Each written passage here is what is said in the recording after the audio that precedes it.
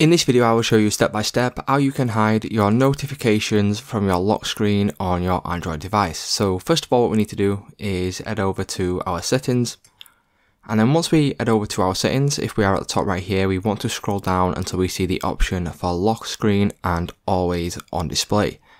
Click on this. That will then redirect you over to this page where you'll need to scroll down to the bottom and then click on hide content. Now once we click on this, you will then be on this option right here, and then what we can do now is simply click on the hide content option, and then once you do this, what that will do is when a notification comes through, it will hide it from your lock screen. So it's just that simple, guys. That's how you can hide notifications from your lock screen. If this video did help you out, please leave a like on today's video, and I will see you in the next one.